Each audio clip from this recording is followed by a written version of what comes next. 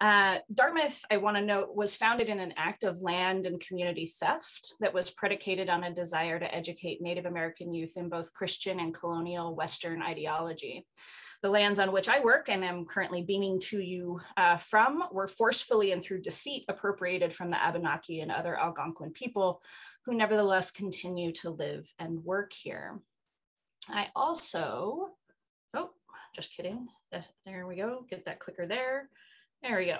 I also want to acknowledge that I'm here rather than with you all in Michigan, in part because of our ongoing COVID crisis that has led to at least 714,706 deaths in the United States. This is the official tally from Johns Hopkins as of today. And I say at least because it's almost surely an undercount of rather significant proportion. And this number is 60,000 more deaths than from our top 10 US wars combined, right? So World War I, II, Revolutionary, Civil, Iraq, Afghanistan, et cetera. And so, you know, I think there are ways in which COVID can seem almost as if it's over. Recently, my mother suggested that very thing to me, or as if our new normal has sort of settled in. And yet I kind of want to highlight, especially as a person who professionally is tracking how we track the numbers, that we are still very much in the middle of a pandemic. So I've been recently reading Claire Wellesley Smith's Resilient Stitch, in which she encourages us all to think about new opportunities in our old work. She describes work, and she's thinking here of textiles, right, as slow stories that we can learn from and continually work with. And Wellesley Smith, as I was suggesting, is a textile artist who invites us to return to discarded scraps and unfinished business. She asks us to return to our past starts and consider what we might add, and I'm quoting her here, in skill, in experience, and in memories to these surfaces. And what I plan to do today is to weave some of my own slow stories and hopefully create a bit of a collective vocabulary for work in and adjacent to digital humanities that I find particularly exciting. And perhaps I'll even be able to model a more generous method, generous methods being something that I know many of us here today have in common. I'm also going to be using this kind of first-person historical narrative, in part because it allows me to articulate where I know from, a principle in women of color feminisms that's perhaps best or most recently articulated by Eugenia Zurawski's awesome pedagogical exercise of the same name. So I started doing digital humanities work while I was still a graduate student. I'd gone so far as to take a leave of absence from my graduate program to become the managing editor for the Women Writers Project, one of the oldest digital publishing efforts here in the United States. Now, I wrote a fairly traditional dissertation. It wasn't a digital dissertation by any means, but I did push through the sort of disciplinary gatekeeping and my own, to be honest, kind of waning belief in the work of the professoriate by spending time in a very welcoming DH environment. And I did some of my first experiments in both analog and digital remediation at the time. I also wrote a lot about the relationships, oh, sorry, I want to go back actually, between aesthetic texts like poetry and those that purport to be non-aesthetic, like mathematics and business receipts. And I'm realizing as I'm talking to you that my slides are a little bit out of order, so we'll go here and then forgive me when I have to jump back. So writing about aesthetic and non-aesthetic texts. In Numbered Lives, this became a history of what Timothy Race called the aesthetic rationalism of the early modern period.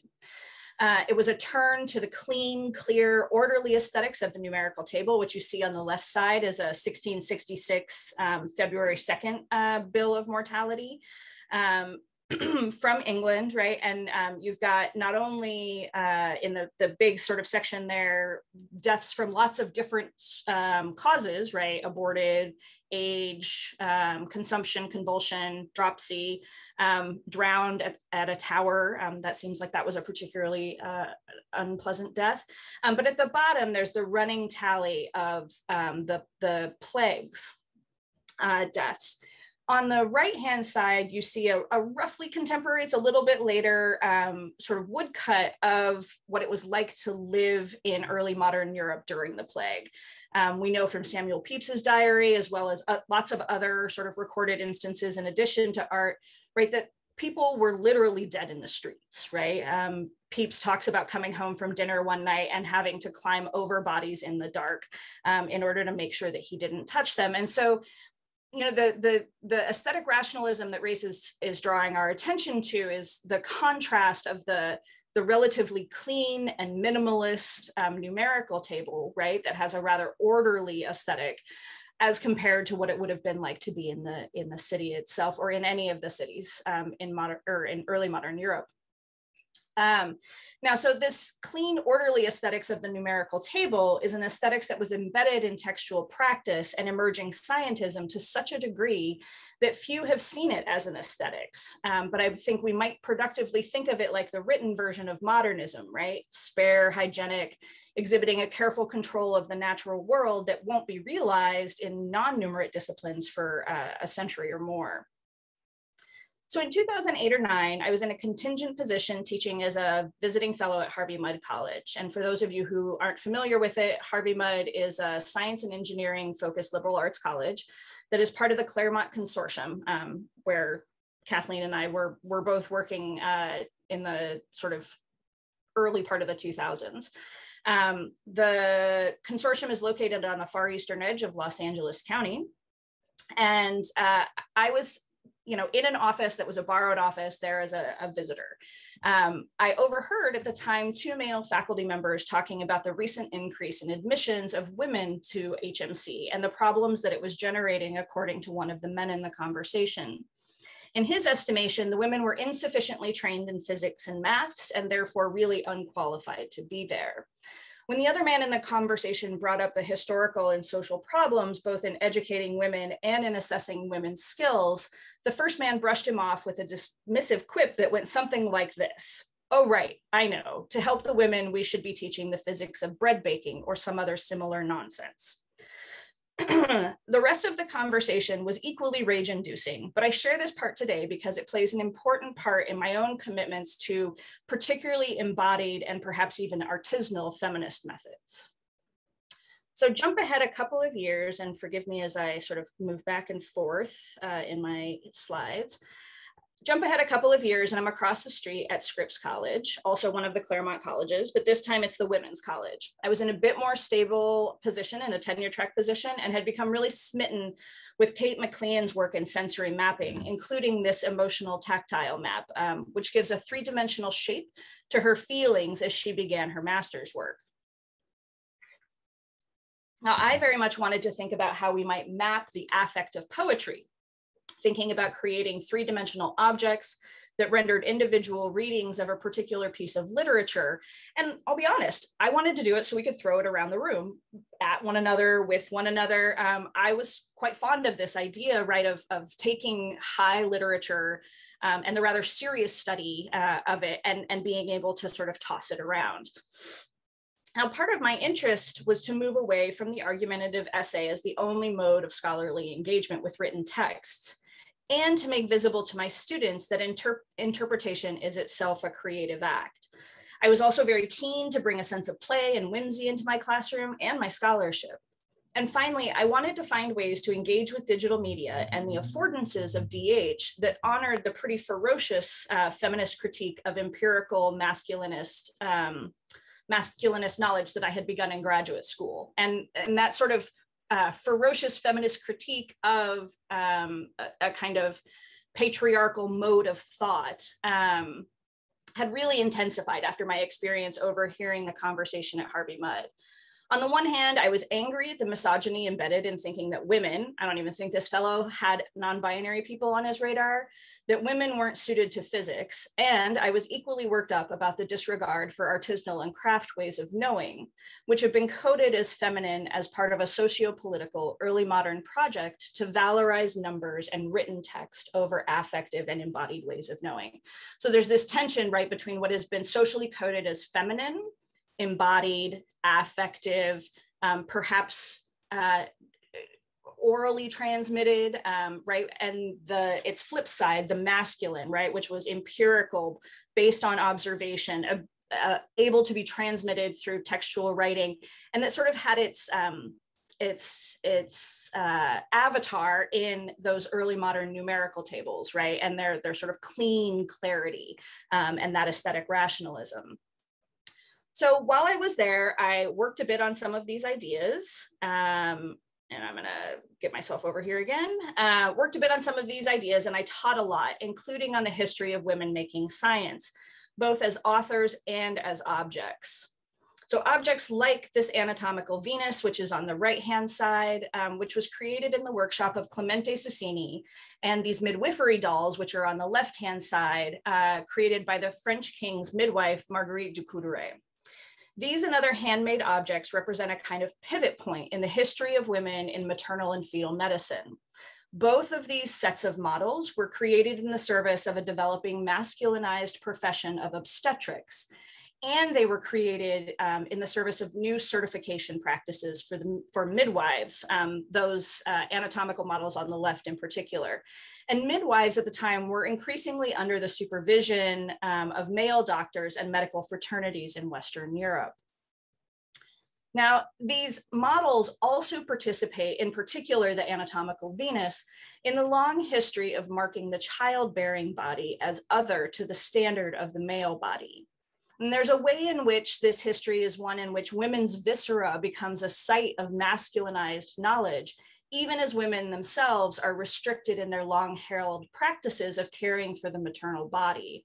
And this is in part, right, because the viscera, the opening up of the female anatomy becomes a site for the male gaze, right, for objective empirical observation, and then its subsequent communication in written text.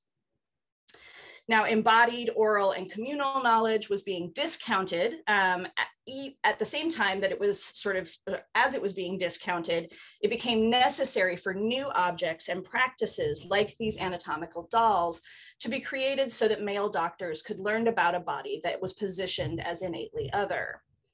I was teaching this material, and I was also living a variety of experiences as in a body with a uterus. I conceived, grew, and birthed 2 whole new humans, kind of remarkable process, to be totally honest, and I miscarried a 3rd. While I won't get into my various experiences around childbearing, being a woman and being a woman and a worker, teacher, and researcher, suffice it to say that none of what I experienced lessened my commitment to explicitly feminist politics and knowledge making. And in fact, many of those experiences pushed me to consider anew how race, gender, sexuality, and disability are categories that cis white masculinity can leverage in order to limit and sequester the life opportunities of its purported others. So I spent a lot of time after I moved to Arizona State University in the company of makers. Makers and somatic practitioners, dancers, theater, performance artists, fabricators of all sorts. I was also spending a lot of time in the company of Sarah Kember and Johanna Zielinska's great book, Life After New Media. And one of the major arguments of their book is that media studies scholars should focus not on media objects per se, but rather on processes of mediation so that we can understand, and this is a quote from them, our being in and becoming with the technological world, end quote. Now, I'd been reading a great deal in feminist new materialist scholarship at the time. You can think of work by Karen Barad and Jane Bennett here. And Zielinska and Kember's work did a really wonderful job of modeling for me how one might think about processes of mediation rather than the objects. It also echoed, but helpfully expanded, how I'd come to understand some of the history of science and texts in the early modern period through work by scholars like Lorraine Daston, Catherine Park, Karen Newman, Tara Numedal, Ted Porter, and yes, even Bruno Latour and Michel Foucault. And I just want to note, there's a sort of interesting symmetry in that I started as an early modern scholar and am now, working in the 21st century, thinking about new materialisms, insofar as Margaret Cavendish, who was a rather exuberant early modern materialist, is someone that I worked on, right, and think with. And she was one of our earliest science fiction writers in English. I'll note that she's a really problematic character in terms of understanding feminisms today, in that she was quite critical of her fellow women, but she does sort of inhabit that space and was often ridiculed by the men in science at the time for believing that all matter was vital, right? So there's a way in which the thinking from the early modern period has taken on a new kind of life in the 20th and 21st century. So as part of the Vibrant Lives project, I worked with Jessica Reiko on a couple of different pieces, each deploying haptics and interested in how we could communicate about data with participants and audiences. And you see here a couple of stills from a Fall Forward event under the heading of Vibrant Lives that was held at ASU in 2015. In this intermedia piece, we invited audience members to consider how much data they were shedding as in like skin shedding, right? In their everyday use of handheld devices. And as you can see, it was a multi-layered and quite messy argument.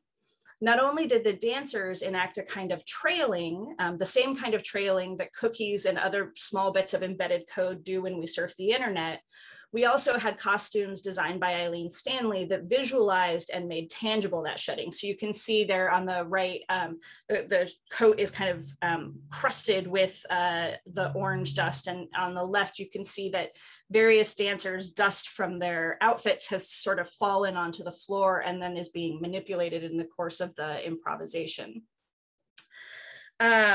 In addition to scaffolded improvisational movement that articulated some of the data behaviors, audience members could hold small haptic devices that would transform outgoing packet data into vibrations, allowing them to feel the data coming off of a machine in real time. And we continued, Jessica and I in particular, continued to work with these ideas in the Vibrant Data installation commissioned for the Spark Festival, where large sculptures with bass speakers embedded in them, which are amusingly called butt kicker speakers, created the haptic experience. So you see on the left, right, an audience member from the Spark Festival is laying down on the large sculpture, and the speakers embedded in there are relaying essentially a song, right, that has been created from sort of in real time. There's an algorithm behind this that Michael in particular helped us work on, gathering the outgoing packet data from everyone in the installation's cell phone or other connected devices. It's turning that into a stream of numbers that is then being sort of written as a musical score that is then being played through the large speakers. And because it's a bass heavy score, people laying, touching, sitting on the sculptures can feel their data as it's sort of going off of their phones. We then were thinking through the installation that's on the left that Kathleen mentioned in her introduction, right? Which is the Living Net. And that was launched in Vancouver, British Columbia in 2015. And in that piece, we invited a community of feminist technologists and makers, part of the FemTechNet network, to contribute items from their junk drawers that could be woven into a large paracord net that also vibrated with small haptic devices. And so what you're seeing there is it's probably 10 foot by 10 foot at least, paracord net. Jessica did the hand weaving for the large portion of the net. We then took that and did a kind of real time interactive installation of it so that I was weaving while talking to people on the floor, sort of getting it to sort of attach to various parts of the space that it's in. And in addition, we were hand weaving in the small bits, right? So you can see in the lower right corner of the Living Net image, there's a notebook, there's a scarf, we have a discarded letter, we have a broken wooden spoon. So these were bits that had been left behind in people's drawers or discarded from years of use. And as a feminist intervention, we were wanting to think about how those bits from life, right, were not necessarily the kind of thing that were being captured and monetized, right? These were sort of the detritus of everyday life that would eventually probably end up in a bin somewhere. Whereas our data, which is also being presented on the net, our data is something that's being continually harvested and then sold by third-party data brokers for significant money, right? I mean, there's a reason why there have been headlines over the last 10 years about data is the new oil. And it's this idea, right, that people can use the data from people's devices and their internet habits in order to make precision suggestions, do real-time pricing of items, do more communication and product awareness campaigns, right? And so we wanted to think about that contrast, right? The analog data shed, the analog shed that was not being monetized, and the highly monetized but otherwise invisible digital shed. And just as a little bit of explanation, like the installation to the left, when people encountered the living net, the people in the room's cell phones or other wireless devices, if someone had an iPad or if they were using a computer, would connect to an internet server that we interrupted with a Wireshark device. And we gathered everyone's outgoing packet data. We made sure that we weren't looking at the actual data. We were only looking at the volume of packet data in order to preserve privacy. So we were essentially routing it through in order to gather the numbers, right? And then again, taking those numbers, running them through an algorithm that would turn them into a song. That song was then played in the ambient space, so you could hear the increase in traffic, but you would also feel it on the net because there were small haptic devices called woogers that were embedded all over in the net that would cause the net to vibrate as internet traffic increased or decreased. Now, around this time, I learned about Kelly Dobson's phrase, data visceralization. And I continue to find it a useful way of describing some of what I do. And particularly in the case of the work that I was doing and continue to do around rendering data from archival collections, which I'll talk about in a minute. But just to read this for everyone, right, in contrast to data visualization, in which perspectival representations of data are arranged and optically received, data visceralization foregrounds information via translations that are physically experienced. And for me, this was a sort of thinking about the layers that are being added on, right? This was a layer that was being added on from the critique of a kind of masculinist, empiricist knowledge paradigm, right? The dependence on the ocular, right, of sighted vision, of proof, evidence, right, of pulling out the viscera of bodies in order to investigate them. That was part of that shift in the 17th century to, the aesthetic rationalism and the new empiricism that we have all inherited today. And so the Dobson's work thinking about visceralization as returning to physically experienced ways of knowing felt to me like it was of a piece with some of those long trajectories. Now, in the case of the archival collections, in particular, what you're seeing here are renderings of data from archival collections about human rights abuses, in which we were particularly concerned, and this is under a project that was first called Eugenic Rubicon and is now called Eugenic States. That project is particularly interested in maintaining privacy. And this work is done in collaboration with colleagues at the Sterilization and Social Justice Lab at the University of Michigan, which was founded by Alexandra Mina Stern, who is a historian of medicine who's written extensively on the history of eugenics. So part of what we're doing, or what I was doing in this particular set of images, is taking the 60,000 records from the state of California that Stern located. And these records were recommending or commenting on the recommendations for eugenic sterilization in California between 1907 and I think 1962. And part of what I was particularly concerned with was finding ways to create experiences that were shared, right, that were common. You can see on the left-hand side, that's a talk that I gave at the University of Kansas. And people, you can't really see it, but people are touching a very thin red wire that runs the length of the set of people who are standing there. And that wire was, again, attached to a haptic device that was playing a song that I created from the data that Alex and her team had been able to collect from these records. And among the things that I was interested in with this particular version was the ways in which any person along the line of the wire had to be very careful. They had to have a very light touch because it wouldn't take much to dampen the signal down the line, right? So in order for everyone down the line to sort of feel the sonification of the data and the haptification of the data, people had to be present together. On the right-hand side, and caring for one another, right? They had to be thinking about what information was being communicated and could it continue on to the next person.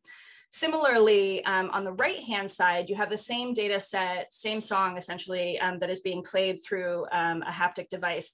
The haptic device is embedded in a small inflatable, right? And everyone has their hands on there. And again, if they rest too heavily, the signal will be dampened for some and not others, although this is a much more centrally located signal than it was in the wire.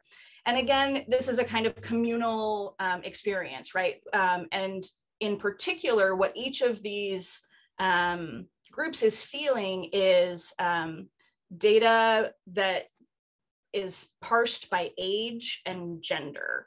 And the notes that are coming through particularly strongly, so they have been lowered in the sonic register, are those of people under 18 who did not consent, right? And so you have people who are over 18 and who either did or did not consent, and then you have people who are under 18 and who did not consent, and those are being played across a kind of sound range. And we were only able to get about a year's worth of data here in these demonstrations, just because it produces a rather large file. All right, so jump ahead now. It's 2018. I have moved to Dartmouth, and as Kathleen said, I'm the director of something called the Digital Humanities and Social Engagement Cluster. I've also fallen madly in love with this particular piece on the bottom right corner by Sheila Hicks. And now I'm thinking about cascades of textiles along with thinking about rendering data as vibration and sound. And true to my interest in participation and sensory engagement, I'm quite annoyed when I go to visit this piece at MoMA that one is not supposed to touch fine art pieces, right? So it's this exquisitely beautiful cascade of these really glorious fibers that just, in my opinion, sort of want to be, they call out to be touched, but you're not supposed to touch it. At the same time, and I've got a couple other examples that were sort of visual inspirations. I haven't seen the other three in person though. I'm also increasingly uncomfortable with the energy costs of big data cultures, right? So I've moved up here. I'm thinking about big data. I'm responsible in some ways for sort of ushering in new conversations and continuing previous relationships and conversations about digital humanities and social engagement. But I'm worried, right, about what you'll see me describe here or quote the extractive economy that digital and data cultures participate in. And I'm thinking about how we can make the climate crisis matter to people who are also interested in data visualization and representation. And so pre-doctoral fellow and digital lab manager Nikki Stevens and I propose a piece entitled Energy Pools, which was commissioned by the Irving Institute for Energy Futures here at Dartmouth. And we designed the piece to be part of an interactive installation that was to be held in Hanover in the spring of 2019. And the idea, there was a big international conference. It was bringing together people from across industry and academia to think about energy futures here in Hanover. And the idea was that the piece would be up for the full 3 days of the conference, and that conference attendees would help enact the energy transition that I'm going to show you eventually takes place here. And that energy transition that's represented in this piece is derived from the target that the US would need to reach in order to be in line with the IPCC's 2030 goal of capping global warming at 1.5 degrees Celsius. Well, you know, we're living now still in the long 2019. We all know how the spring of 2019 went. The conference was canceled, and the installation obviously couldn't take place. Everyone went home, essentially. The piece, I had begun to build it in the lab with Nikki and along with a couple of undergraduate students who I'll introduce you to in just a minute. But even that work had to stop. And so the piece sat for a long time while we all were home with COVID, not actually having COVID, but home due to COVID.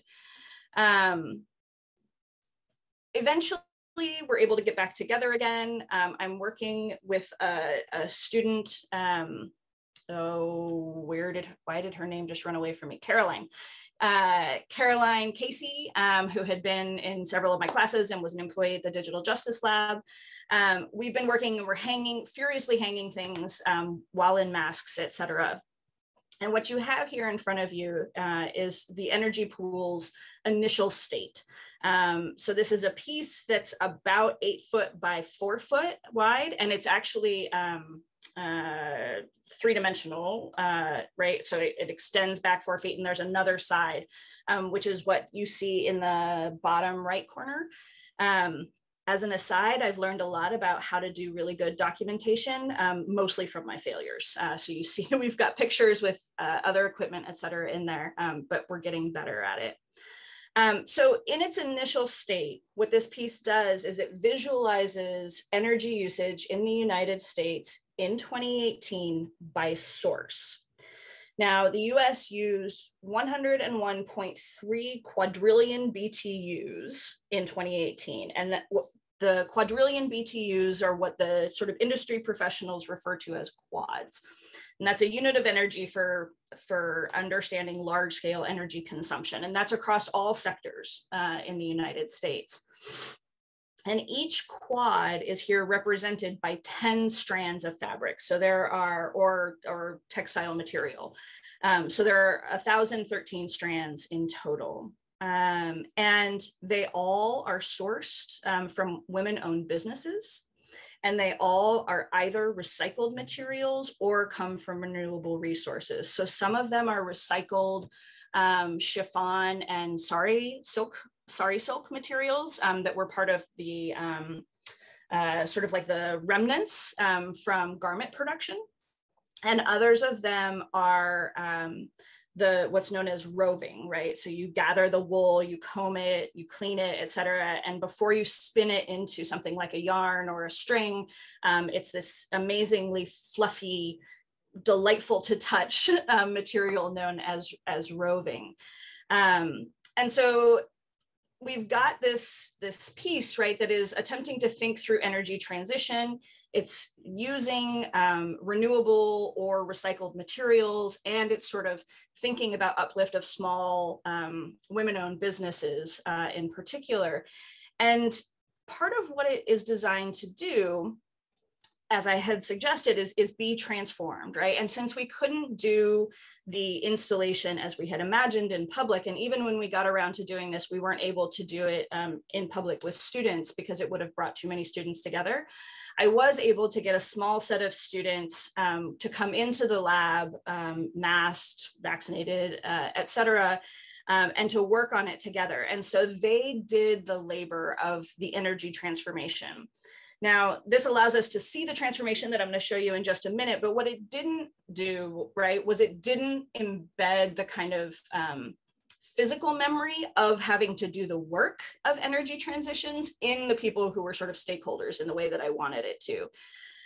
But our students certainly had that experience in their bodies. They spent hours, and I was there along with them, braiding out the different energy sources in order to bring forward renewable energy. So I should pause real quick and tell you that what you see along the front quarter there is a kind of black-red color scheme that represented petroleum. You've got the blues, which are representing natural gas. On the back side, you had greens, which represented renewable. Around the corner to the right, which you can't see, are some reds and oranges, which represent nuclear energy. And there's a small band of gray at the back that represents coal energy. And so you have each source of energy, right, has its appropriate number of strings based on the percentage that it contributes to our total US energy consumption. So on the left, you can see sort of where we started. 2018, we had only 14% renewables. And on the right, you see after the braiding work has been done, the students have pulled forward renewables such that they constitute 49% of the energy, and they have braided back the petroleum and natural gas based on those IPCC recommendations. So you've got, it's sort of pulled back the deprecated energy sources and pulled forward what we'll need to see in the future.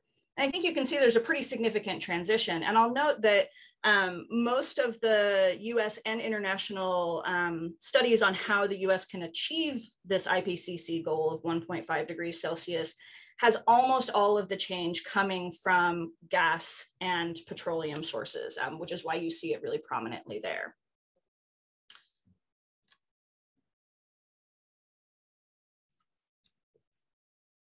So that's our team who helped us both create and enact, and then also document the energy pools piece.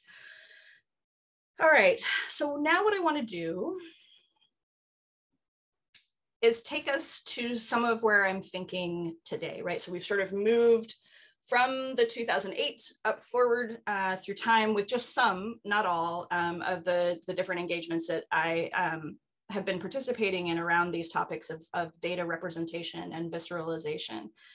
And I want to sort of bring us together to think about some work by Hannah Mussol, Bethany Nowitzki, Nana Bond-Thilstrup, and some others here in a moment. Hannah Mussol has a 2021 DHQ piece titled Beyond the Word. And I think if you haven't read it, I really recommend that you do. It's great. And it does a really great job of sort of talking through much of what I think I and my collaborators have found over the last 7 or 8 years. That there's room for, and perhaps even a need for, digital and data engagements that encourage multisensory experience and that do not, and I'm going to quote Mussol here, do not privilege ocular or monolingual or textual proficiency.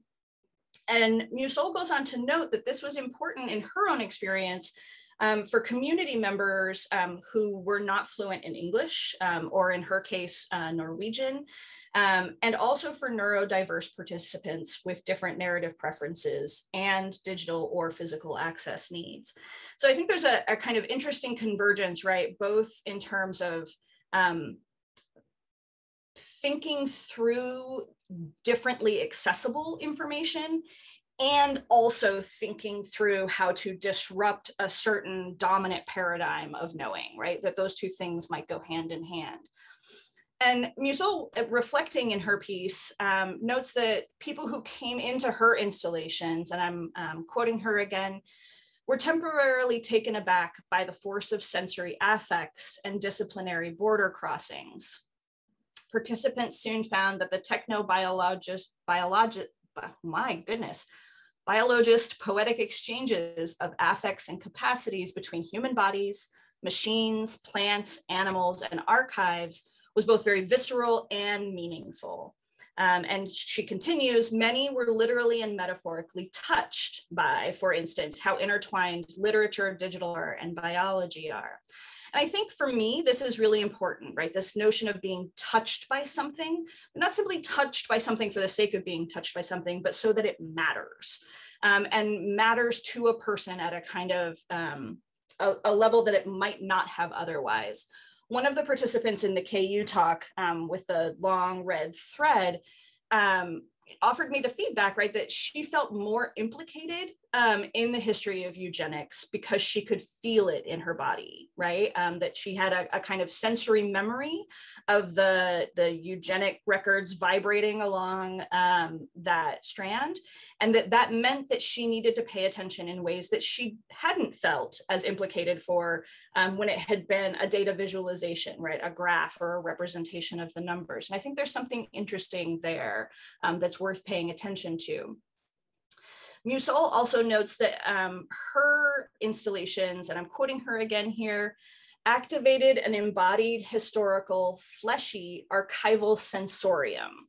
They foregrounded multi-purpose and multimodal affordances of the digital and analog technology, and they revealed the critical force of affect produced by immersive visual sound and digital tools. And that critical force of affect, I think, is something worth paying attention to. And it sort of resides for me in the possibility of what Jamie Sky Bianco has described as creative critique. And I think we see this idea of creative critique, right? And the sort of multi-sensorial space, right? Echoed in Saadia Hartman's critical fabulations, a term that later gets picked up by the design scholar Daniela Rosner in her book by the same title, Critical Fabulations. So I think there's something both about the place of speculative, creative work in critique, right? And also the importance of multimodal and perhaps even immersive sort of knowledge transfer, right? As opposed to something where we sort of sit and simply receive. Now, I closed the book Numbered Lives with a call to, and I'm quoting myself here, to rematerialize data, to make it into something that one can touch, feel, own, give, share, and spend time with. We can leverage quantum mediation to make media with texture, sound, color, heft, weight, and length. Media that I hope, this is still speculative for me in many ways, but I think that can begin to grapple with the n-dimensionality of human experience. Now, Musil articulates it in another way that I think speaks to the new materialist and eco-critical bent in much of the work by which I've been inspired. And I'm quoting Musil again here. Critical design and mixed media art practices already tackle the human-machine interaction through the lens of critical theory and art, often literate and performance arts, and engage with ethics, reflection, social critique, and the speech of the body as foundational, not peripheral components of knowledge making. And I think that's a really critical element. And I would argue that it's critical even in our understanding of the internet itself, right? Musil, is citing Mauro Floyd's notion of performing the internet. And I think a lot about like Nicole Starlowski's sort of materialist history of the internet and thinking about how critical it is that we find a way to sort of crack open the black boxing of both digital and data culture so that we can sort of get at its guts in a way that would allow us to understand it differently. Now, I think this notion of performance is also really critical, and I'm going to get into it in a minute. I just want to again quote Musil because the piece it was really useful for me, obviously. She talks about non-deterministic, disobedient use of digital tools. And I think this is, there's a tenet in European feminism in particular that thinks about being undisciplined, right? But this idea of non-deterministic, disobedient use of digital tools, shifting us away from a sort of plain use of digital tools and instead towards bio-digital, speculative, immersive, reflective performance. Right? Something that would allow us to imagine and co-create other models, non-corporate models, perhaps non-extractive models, I would hope, right? Of embodied, becoming with our media, to return to Kember and Zielinska's words. Now, this is the part of the talk where my relatively careful weaving stops. And we simply follow a few threads that are part of where I hope some of my next work will go. One of the things that I was sort of thinking about as I was getting ready for this talk is, because she's a textile artist, that the notion, right, of a slow story is about adding to surfaces, right?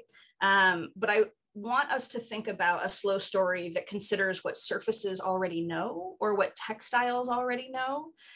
You've got on your left a NASA developed textile that is programmable. It looks an awful lot like the programmable or the woven memory core that actually flew the first space missions, which if you haven't read about, I highly recommend Rosner's work on that.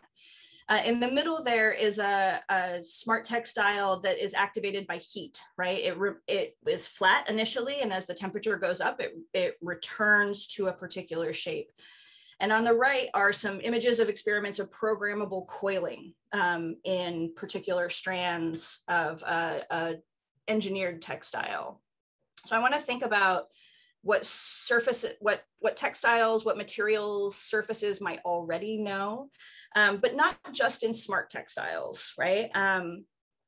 2018 ASU's Emerge Festival included this edible skin piece, and I have left off the name of the artist, and so I will find that for you. I know her first name is Allie. But what she's wearing there is a fungus shirt, right? And thinking about what it means to be able to create.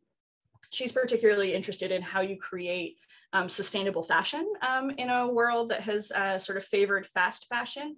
But thinking about, right, if you're growing a fungus shirt, one of the things that we have begun to learn from our friends in ecology and sort of mushroom studies, we might call it, is the amount of information that is being passed through fungi in our world. And so we might think about the information that's already encoded there. I've also been really inspired by a project that was started by Magda Tilzik-Carver, and I hope I got that name right, under the heading Fermenting Data. And I'll read this for you here. Fermenting data is a speculation on how data practices could be different. Rather than staying with the dominant data processing models based on capture, extraction, and surveillance, we take inspiration from symbiotic relations between microbes, plants, and human cultures related to food processing and preservation to intervene and invent fermenting data practices. And what you see here on the sides are pieces by Cecil Marie Tone on both the top and bottom, and Matthew Giacomi. So you've got a data visualization in a kind of mucosal form there in the middle. He's mapping a city. And Cecil Marie Tone's pieces are actually photogrammetry of bodies, human bodies that have been found in bogs in the Netherlands. And she is taking the photogrammetry from those bog bodies currently held in museums in the Netherlands and thinking about how to transform those into mixed media installations that get us to think about temporality, mortality, right? The kind of metadata embedded in this case, non-fermenting materials. But I think there's something really interesting going on with these kinds of explorations. And here on the left-hand side is a sort of, it's a design thinking piece, right? From the Fermenting Data workshop, where the group gathered together to literally share their fermented foods. So they ate, they were in company together, but then they also used those same things to create new sort of knowledge maps, to think about new design opportunities, et cetera. So they're eating, they're ingesting, they're sharing in a community, and also they're creating things on paper from this kind of common experience. And there's something for me, I've been lately rather fixated on work from the Fluxus movement. And for those of you who don't know, this is 50s, 60s, kind of a loose affiliation of folks. And the Fluxus movement practitioners were often thinking about how to resist kind of high art, high academic culture. They produced what they called scores, right? Scores for performances that are these very minimal directions, but they remind me very much of improvisational scaffolding from my conversations with my dance and somatic collaborators. And here you've got Alison Knowles. She is a member of the Fluxus movement. She's still relatively active. Her proposition, make a salad, was quite famous in 1962 when she first launched it. And here she is again in 2012. And she did a piece even after this that was again proposition, making a salad on the High Line in New York. And I think there's something interesting in attending to the kind of everyday, mundane practices. And for Knowles, right, there's attending to the sounds, right? The sound of the chopping, the sound of the dropping of radishes, the sound of people putting things together. And you'll note that in Knowles' piece, at least in that top right 1962 piece, it's largely feminized labor, right? It's mostly women doing the work. And so thinking about that as a kind of critical creative practice that has a score, right? It's like, get some vegetables, get a group, make a salad. That to me is, it strikes me as an interesting jumping off point. So some other things that I've been thinking of, because I think about memory and counting, Weavings of War was an exhibition that came through in Connecticut that gathered weavings out of major human strife and war from a range of different groups and ethnicities and time periods. On the right-hand side, you have Shioda's Beyond Memory, which does this amazing job of weaving together, again, large memory pieces, thinking about more traditional paper forms alongside the installation form. And then, you know, sort of thinking about these fleshy, fibrous ways of knowing. So on the left, you have improvisational contact dance. On the bottom left, you have Nora Zangina Shaw's synchronous objects, thinking about what is it that bodies in motion know? What does the muscle know? What does the interaction between the human know? And on the right, you have a rendering, a 3D rendering of tree roots surrounded by a network of fungi.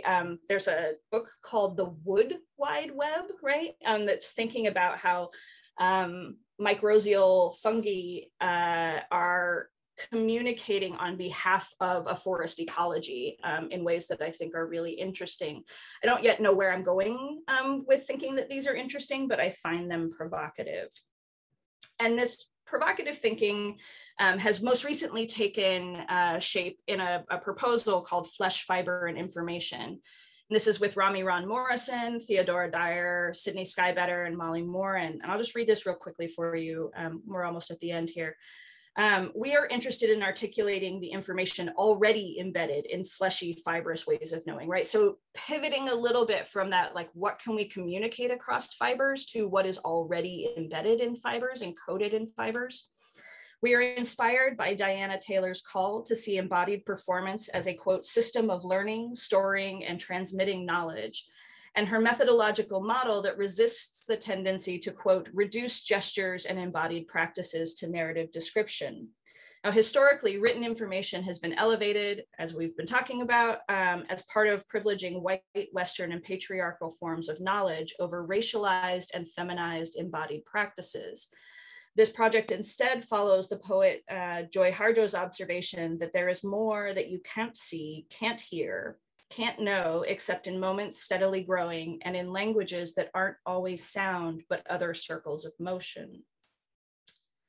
And that takes me to the end for today. As I suggested, it sort of leaves us with these tendrils yet to be woven, but I hope that they are productive tendrils for your future thinking. Thank you.